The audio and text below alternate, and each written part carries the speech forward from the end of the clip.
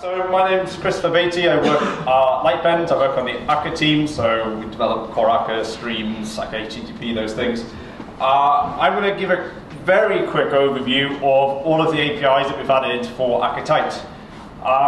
You may think, why on earth haven't I heard about Akka Typed before? But what we've been doing over the last few months is basically productionizing it. So we're about to do a release where we're saying, hey, you can stick this in production rather than just play about with it at the weekend. So, because we're doing 20 minutes, I'm not going to give a huge amount of context. It semi-assumes you're familiar with Akka. Who is familiar with Akka? Who's played around with typed? Anyone? A few? It's going to change. It has changed quite a bit. It's changed every commit. I had to change my slides on the way here. I'm going to cover most of the areas of Akka, but I'm going to concentrate on the bits which Akka Typed has affected the most. So I will show you typed actors. For the few people who didn't put their hands up, I will show an untyped actor, like the before and after kind of thing. I will do some clustering, so we'll see how do you look up a typed actor, because if you previously used, say, Akka selection, which basically give an address, will give you an actor ref. What type would that actor ref be? So there's a new way to do that. Streams really aren't affected much. There's a few things where you can go like from a source and a sink from an actor. There's a new API for that, but it's pretty minor. Persistence. So I think persistence are one of the areas which have improved the most, and we've only really just finished it. So because there are essentially three types in flight. You've got messages coming in, you've got things you want to persist, and you've got state. I probably won't have enough time to give context for that, so if you're not aware of event sourcing terminology, or you haven't seen Akka persistence, you'll probably be like, what's he talking about? But you can ask me about it after, and I'll happily, while people are having pizza, if you want to sit down, have a look at some code, that's fine with me too. So, why are we doing Akka Typed? Because we're in a statically typed programming language, and it seems like a good idea, and it's pretty much what everyone complains about, but it's quite hard. So even over the last few months, when we thought kind of the API was nearly done, we keep on finding more and more bits where it's actually really hard to add types without introducing a huge amount of boilerplate. I've only been working for Lightbend for the last few months. I previously used to build stuff with Akka and similar things rather than build Akka itself. And I certainly haven't found it a huge problem initially, but when I've revisited large projects which use Akka, I've definitely found it problematic. I found it hard to refactor the code. I found it hard to understand some of the tests that I once thought were a good idea, or one of my team members thought were a good idea. And it's kind of hard to very quickly learn how the various parts of your system communicate with each other. You actually have to look at implementation, which is a pain. So I think Akka Typed does add some boilerplate. And it's all about making protocols explicit. So maybe it's not boilerplate. Maybe that's the wrong word. But any time you previously relied on something implicit, like using the sender reference, or you decided, hey, I built this perfect actor and it takes this type of messages, but I quickly need to add a feature, and it doesn't really matter if I take in a string and an int as a message too. You can't do that with Akka Typed unless you type into any.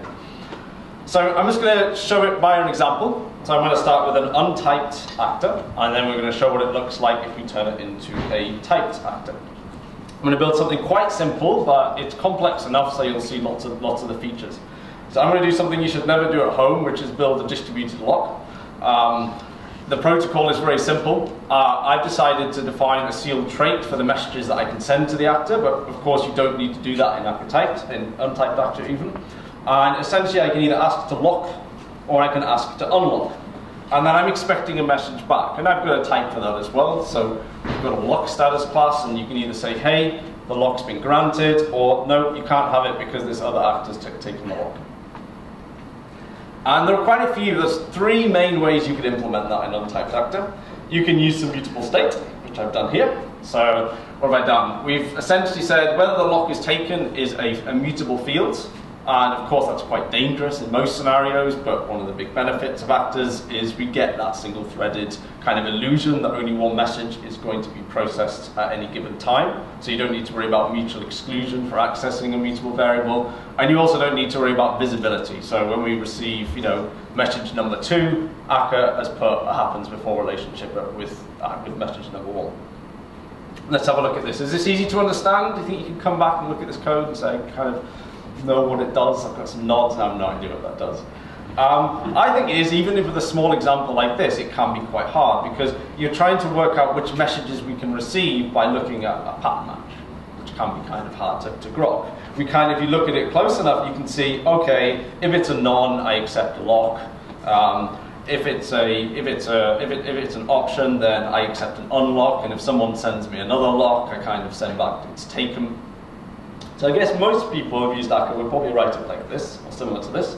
They would use become, they'd get rid of the mutable state, and you'd represent it more as some kind of like state machine, where you would define individual states. So if we're in unlocked, then we only really care about the lock message, and the other one is unhandled, or we could handle it and say, what are you doing? And then we transition using become to using the to the locked state, and we store our state by building this function and doing a become locked with the sender class. There's a few things that are going to have to change here, but this pattern is exactly what Akka type looks like. You define your various behaviors, to define which messages for a given behavior you're allowed to receive, you're allowed to send messages, and then finally you need to return the next behavior. Now we're doing this with become in 2 out of the 3 cases, but if we have a look at the lock, this one here, when we're locked, we are sending a message back saying, the lock is taken, but we're not actually becoming a new state. We're remaining the same state. And we can't do that in Akka typed. You have to explicitly say what your next behavior is. What should you do when you next receive a message? So what are things we're going to change? So unsurprisingly, actorref is going to become an actorref with a type parameter. And that's it, we're done. No, we're not. You're no longer going to have any classes, or certainly not with most of them. You can with the Java API, but in the Scala API, I'd be surprised if you were to use any classes. You're not going to be allowed to use the sender. So if we go back to, this has got a bit of a lag, so I won't go back to. If we go back to the example, we use the sender quite a lot. We use the sender to implicitly tell us which actor is trying to take the lock, which bit of our system is trying to take the lock. We can't do that anymore, right? Because what type would the sender be? And the same goes for actor selection. The only things we're allowed to do when we're defining a behavior for Akka typed is send messages. So these are the side effects we're allowed. We're allowed to send messages. We don't have to, but we can. We can spawn children, and we have to, it changes behavior, or return its next behavior. You could return the same thing, that's fine too, but you have to be explicit about it. So how does the protocol change when doing this in Akka typed? Well, we no longer get, for the lock protocol, we no longer get to use case objects because we need to actually send the actorref explicitly. So anytime you want a response from an actor, you're going to have to send in an actorref so it can respond. And that will be appropriately typed for its response protocol. And the same has happened for unlock as well. We could just say, I'm unlocking it, and our noddy example decided to say, okay, let's make sure the right person is unlocking it. We also need to add, we don't need to change, the lock status protocol a lot, because for granted, that's fine, that's just a one-way message. We don't need to worry about sending a message back when we've been granted a lock. And the taken one already included it. The only difference here is the actorref that it includes has got a type parameter, it's got a lag status. So we can't just randomly talk to the person who's got the lock now and say, hey man, please release the lock. How do you define a behavior? So there's a set of factory methods, and this is what changes on the train. There's a commit which changed the name of this receive function. And essentially there's a bunch of factory methods for creating behaviors that are essentially just functions. In this example, I'm using receive, and what that does is it's a function which takes an actor context, which allows you to spawn, it allows you to watch and do a few other things, and it takes in the message, and that message has to be obviously the type of the actorref that you're creating. And the final thing you do is that function returns the next behavior. Here it's locked. What does locked look like? Well, it's similar to unlocked, apart from it now takes two different messages. So in this state, we can process 2 different messages. One is lock, one is unlock. And in the case of lock, we're explicitly having to say we're going to remain the same behavior. This message has not changed me at all. But in the case of unlock, then we go back to the unlocked state. Anyone got any questions on that one? No? What if somebody sent them unlocked message to the first unlock? Okay, good question. So like the receive one, so that is actually, this example here will give a compiler warning because it's meant to be a total function, so this would fail. If you want, there's a receive partial if you still want that. But what you should really do is explicitly handle all the cases, get rid of your compiler warnings, and do whatever it is right for you to do, like say, go away, or log an error, or etc. Another thing that's changed quite a bit is an actor system itself is an actorref with a type. So when you actually start up an actor system, you have to give it a top-level behavior, which is something which becomes the user guardian. And for that, you often want to kick some things off. So there's another factory method on behaviors which is called setup. And what it can do is you get hold of a context to start off with. You get to do some stuff. That stuff being sending messages, spawning children. And then you have to define the behavior that actor system becomes. And you don't have that could be nothing. You might not want your actor system to actually do anything or receive messages. So you could do something. There's a factory method which just gives you none or something. I can't remember its name. But in this example, because in my setup I ask for a lock, I'm going to receive the message to say it's granted, and then say yay and go do something. I'm going to show the ask in more detail, so don't worry about the ask too much. And then again, I'm just returning behaviors the same. You can also deal with the fact that it could be taken, and I just log to say I'm really sad that I didn't get the lock. I could here return something like behaviors.stopped. I can say, no, the actor system is going to shut down now. Because if your top level behavior stops, then the actor system stops. Right, so how does ask work? Ask is one of the places which we've changed the most over the last couple of months. So the problem with ask is, if you're going to ask a question of someone and you're expecting a response, what type are they going to send you back?